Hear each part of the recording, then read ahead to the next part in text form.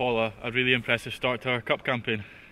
Yeah, especially first half. Thought some really good play. We scored some really good goals tonight. Thought the front three were excellent. Thought we started pretty well. Just a wee bit loose at certain stages of the game, especially second half. But yeah, I think the important thing tonight was to go off to a good start, get 3 points on the board, and then hopefully move on to Saturday. But we've got a lot of things to work on. As I said, we're still a wee bit short in certain areas of the pitch. Things that we can do better, but there were some really promising signs, especially the front three, and it was good for them to share the goals. Yeah, you said there the attacking threat was really good to watch, and the front three, even four at times, were unplayable. Yeah, it was a wee bit like 4-2-4 at times, so really good stuff from them. I'm really pleased with that. There's certain areas we can get better in, that's for sure.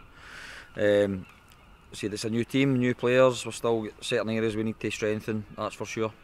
Yeah, it's good to see that, particularly after last season when we really struggled in the final third. So it's good to see that the new boys coming in are clicking and they're causing that threat. Yeah, we want to add some more in the final third also, to give us that that depth in the team.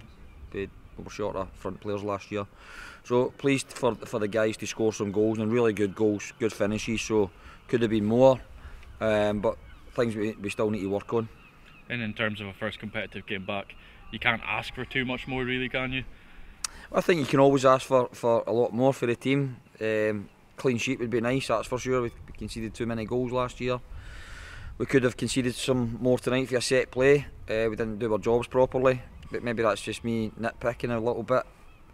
But some promising signs, and then we've got to move on again to Brecon on Saturday. But another tough game, that's for sure. It'll be a tight pitch, and they're at home, so we've got to be well organised and prepared as we can. But after that performance, yourself and the boys, they'll be full of confidence, surely. Yeah, I think it's always nice to get a winning habit and get it early in the season, and hopefully it can continue that. But we know we've got tons of work to do.